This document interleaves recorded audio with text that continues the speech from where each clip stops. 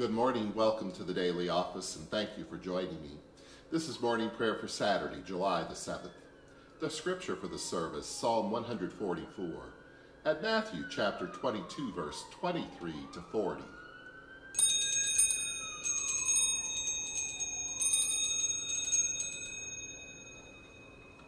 Open my lips, my mouth shall declare your praise. Alleluia, blessed are you, my rock, who trains my arms for battle and prepares my hands for war. Alleluia, Psalm 144. Blessed are you, my rock, who trains my arms for battle and who prepares my hands for war. You are my love, my fortress. You are my stronghold, my Savior, my shield, my place of refuge, who brings people under my rule. What are we that you should care for us, mere mortals that you keep us in mind, creatures who are merely a breath, whose life fades like a shadow? Lower your heavens and come down, and touch the mountains, wreathe them in smoke. Flash your lightning and rout the foe. Shoot your arrows and put them to flight. Reach down from heaven and save me. Draw me out from the mighty waters, from the hands of alien foes, whose mouths are filled with lies and whose hands are raised in perjury. To you, O God, I will sing a new song. I will play on the 10-string lute. To you who give kings their victory, who set David, your servant, free.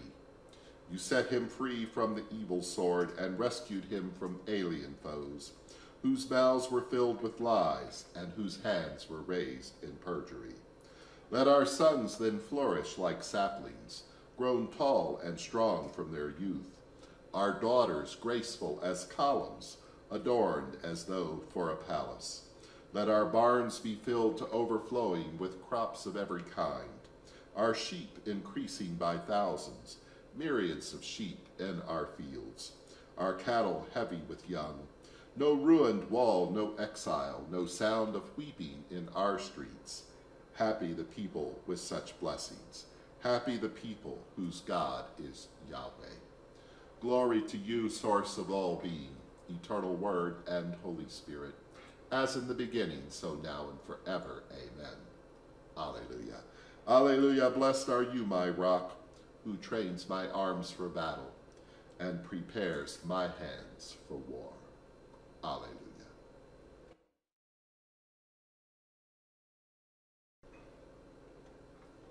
The lesson is from the Holy Gospel according to Matthew, chapter 22, beginning at verse 23. The same day some Sadducees came to Jesus, saying, "There is no resurrection." And they asked him a question. "Teacher, Moses said that if a man dies childless, his brother shall marry the widow and raise up children for his brother.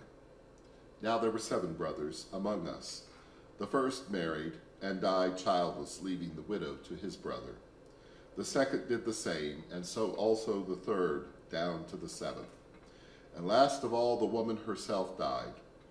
In the resurrection, then, whose wife is she? For all of them had married her." And Jesus answered, "You are wrong, because you know neither the Scriptures nor the power of God. For in the resurrection they neither marry nor are given in marriage, but are like angels in heaven. And as for the resurrection of the dead, have you not read what was said to you by God?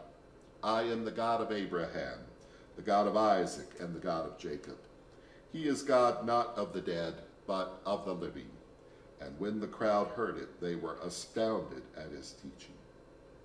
When the Pharisees heard that he had silenced the Sadducees, they gathered together, and one of them, a lawyer, asked him a question to test him. "Teacher, which commandment is the greatest?" And Jesus said to him, "You shall love the Lord your God with all your heart, with all your soul, and with all your mind. This is the greatest and first commandment. And the second is like it. You shall love your neighbor as yourself. And on these 2 commandments hang all the law and the prophets." Here ends the lesson.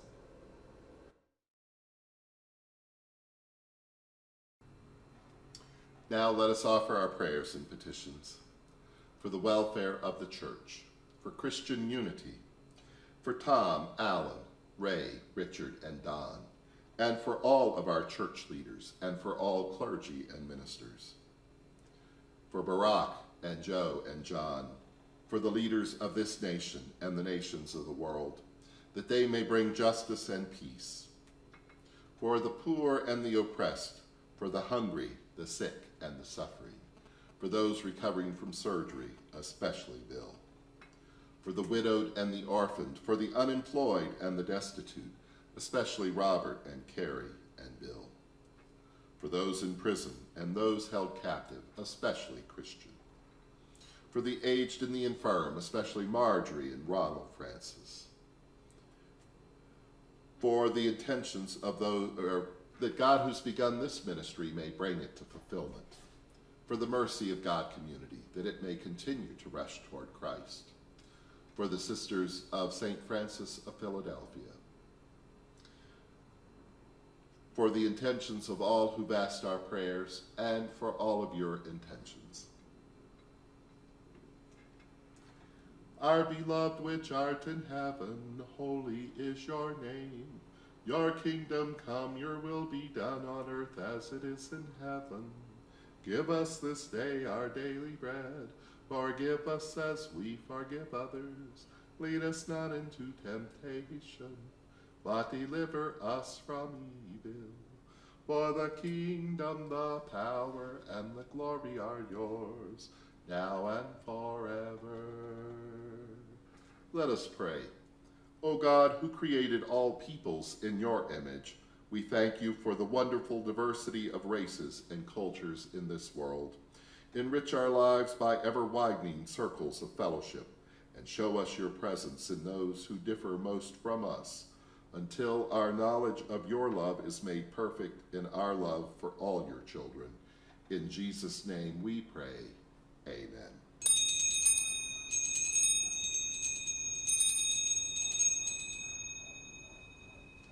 We trust in the mercy of God forever. And may your love be upon us always, O beloved God, as we place all our hope in you. Amen. Alleluia.